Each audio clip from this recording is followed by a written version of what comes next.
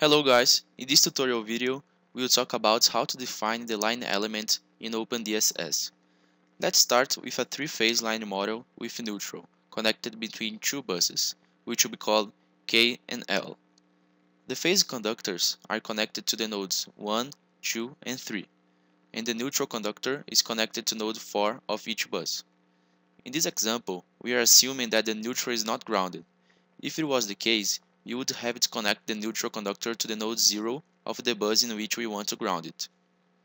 The self-impedances of each conductor will be called as ZAA, ZBB, ZCC, and ZNN, and the mutual impedances will be called according to the conductors which they are related to. For example, between conductor A and B we have ZAB, and between C and N we have ZCN, and so on. In OpenDSS, the line is modeled by using the pi model, in which we split the total line's capacitance and consider half of it at the beginning and the other half at the end of the line, for both self and mutual capacitance, as you can notice.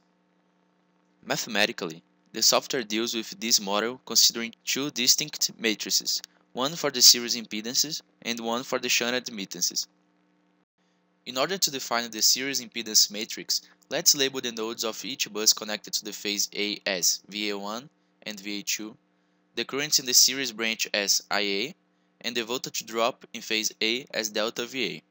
We can say that delta VA is equal to VA1 minus VA2, that is equal to ZAA times IA plus ZAB times IB plus ZAC times IC plus ZAN times IN. Similar expressions can be found for the other three conductors.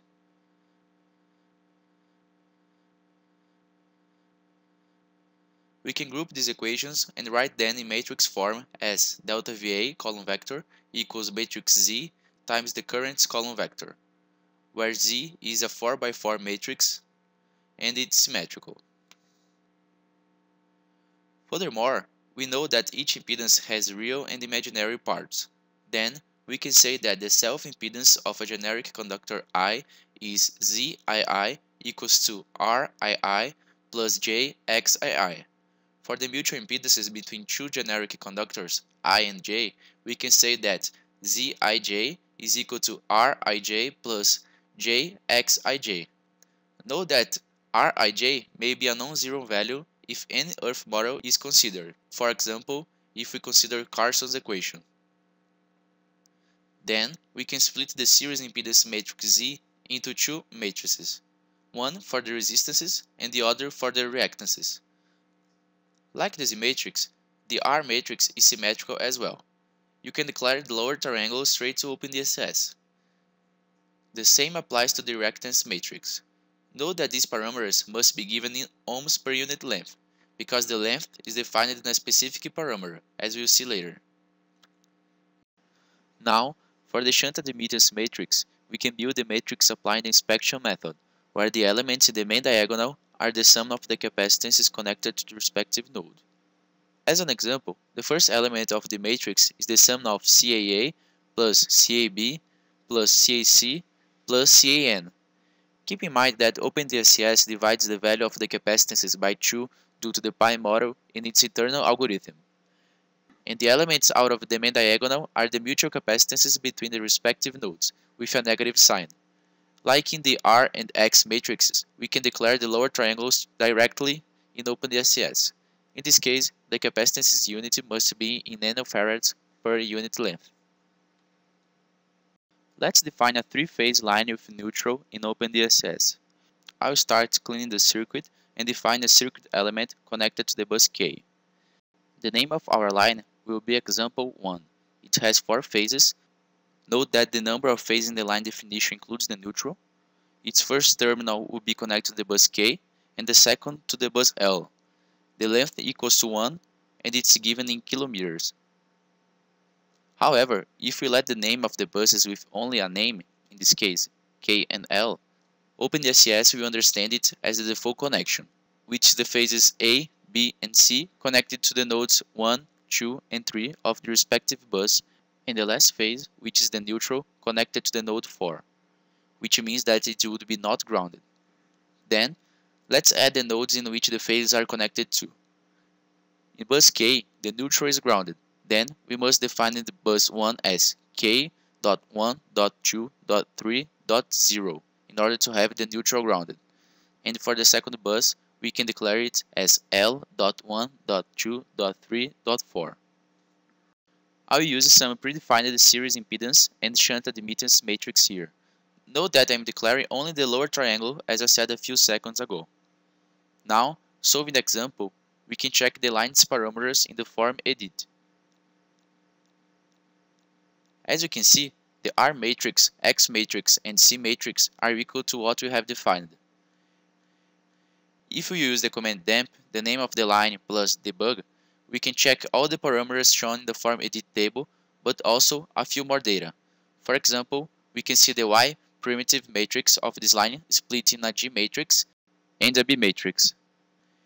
These matrices are quite important, and there is a specific tutorial video for them called Y matrix and Y primitive in OpenDSS. Let's understand the Y primitive for this example. As I mentioned before, OpenDSS considers the pi model of the line, which means a series impedance and half of the mutual and shunt capacitance of the line in each terminal. In a single-phase representation, if we apply the inspection method, we can say that the Y primitive is equal to a 2x2 matrix, where the elements in the diagonal are equal to Y plus YC, and the elements out of the diagonal are equal to minus Y. In our case, we have 3 phases and a neutral. It can be deduced that we can still consider the inspection method. However, Y and the YC in the Y prime matrix are not a single element anymore.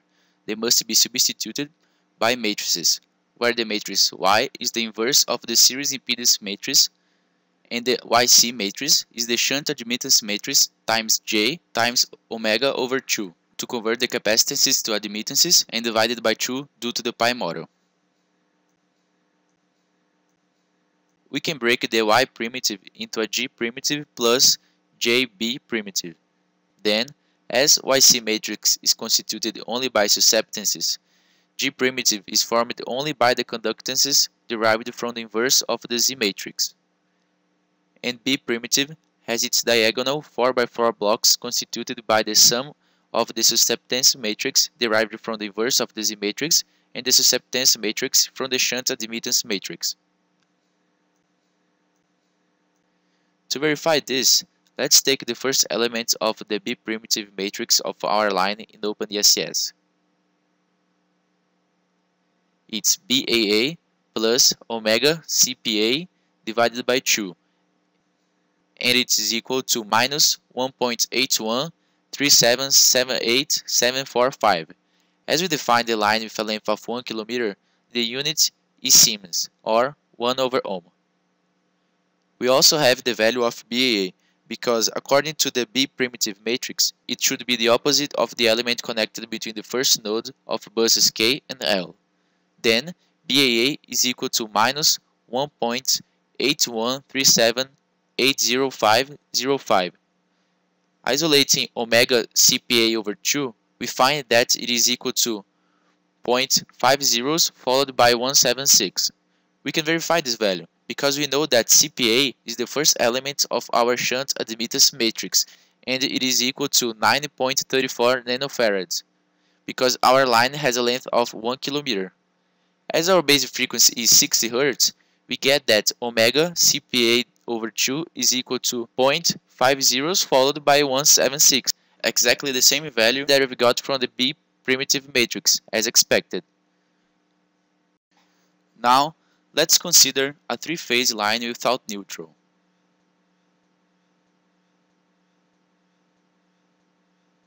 In this case, we have essentially the same matrices, but now, as there are 3 nodes in each bus, the Z matrix will be a 3x3 matrix, which can be broken into R matrix and X matrix, and be defined in OpenDSS with the lower triangle as well. The same can be said about the shunt admittance matrix.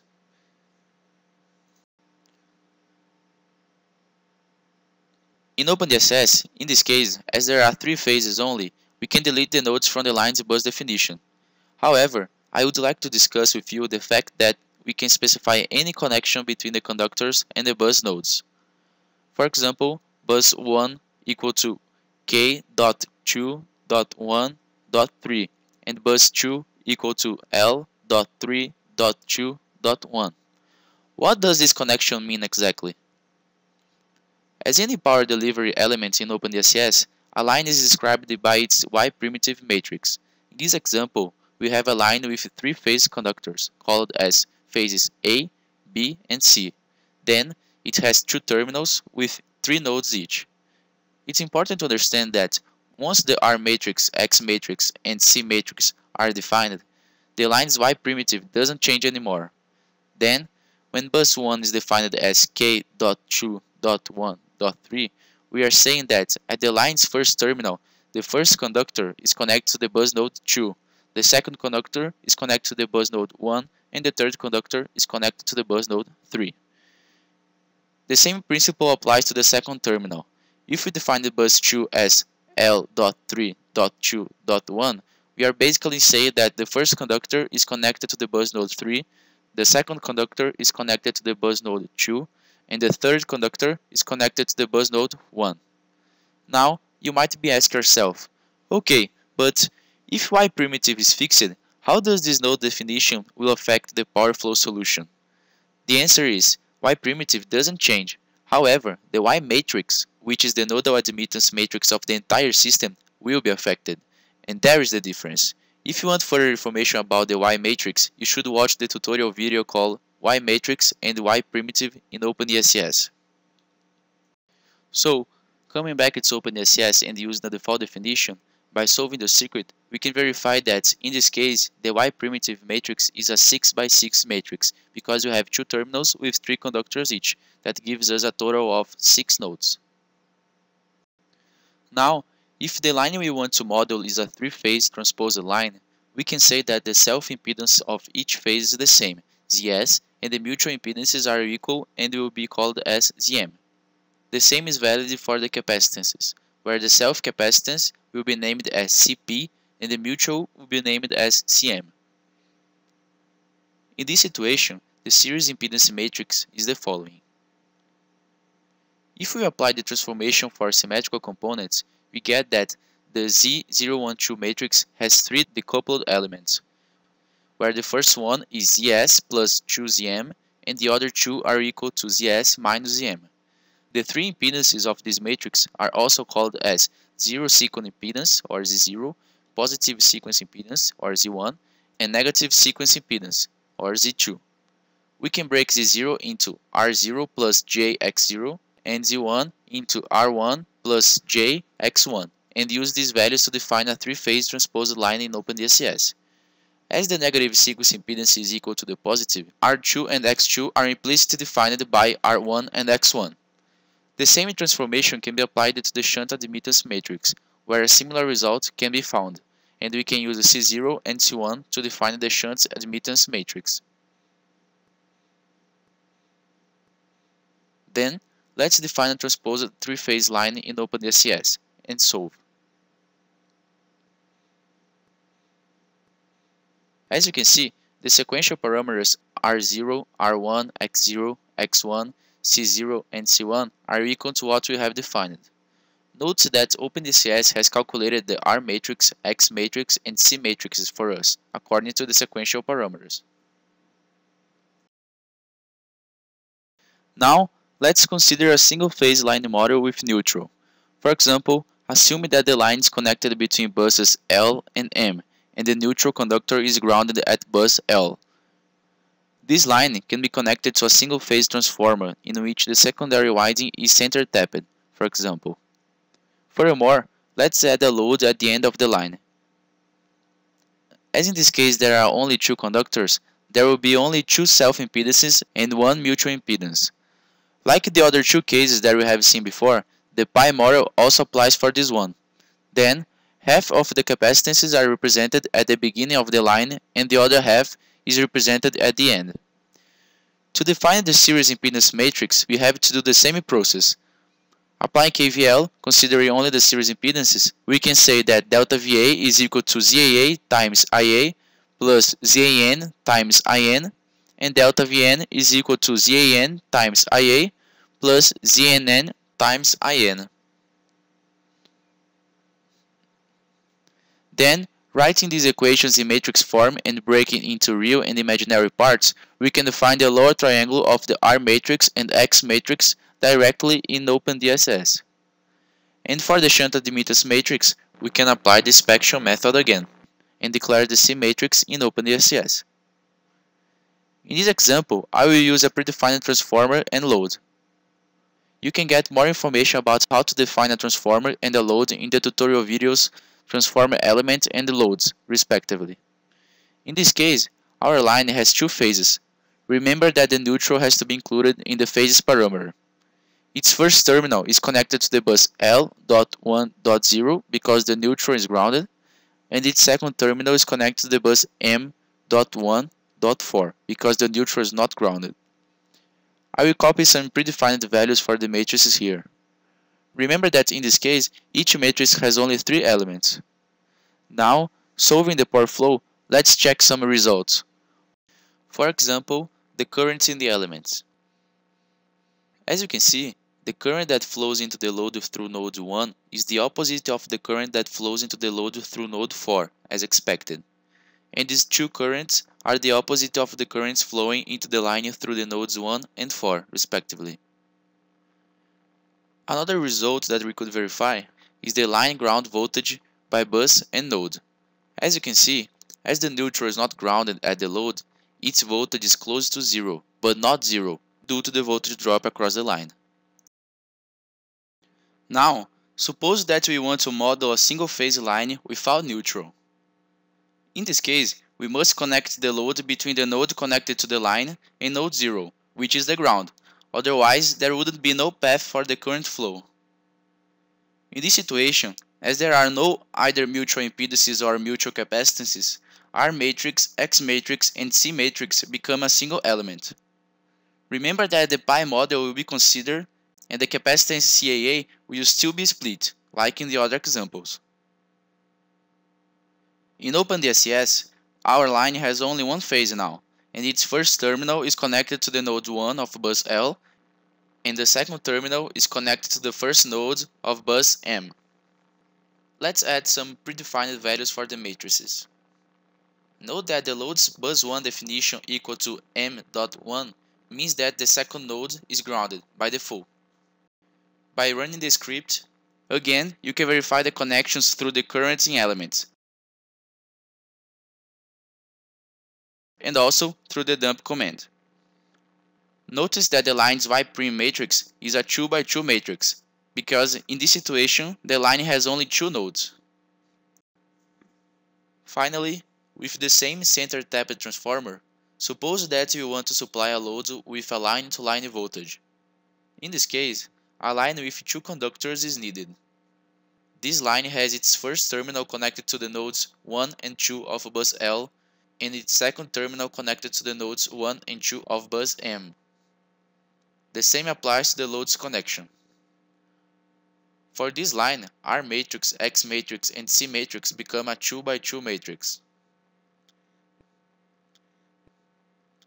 Then, in OpenDSS, the line's first terminal is defined as L.1.2, the second terminal as M.1.2, and the load's bus 1 parameter is defined as M.1.2 as well.